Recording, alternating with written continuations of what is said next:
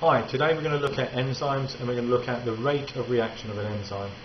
We're going to take an enzyme that's in potato called catalase, and that's going to convert hydrogen peroxide here into water and oxygen.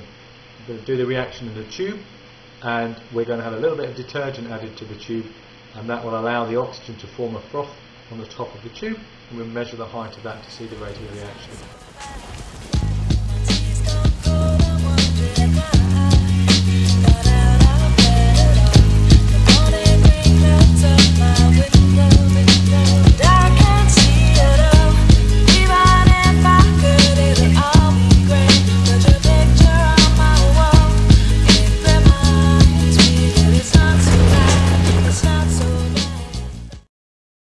To compare temperatures, we're going to set up little beakers with water at 5 different temperatures.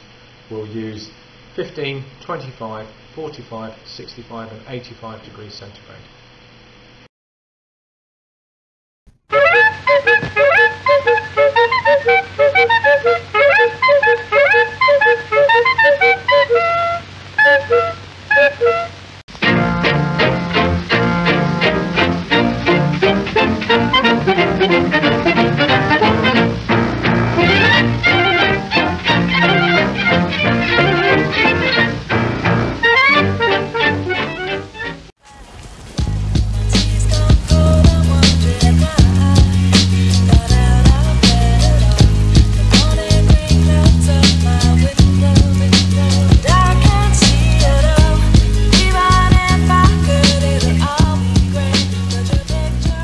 So that reaction worked quite nicely.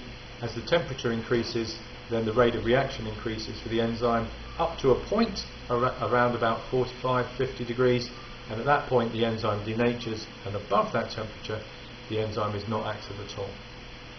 Thank you for watching.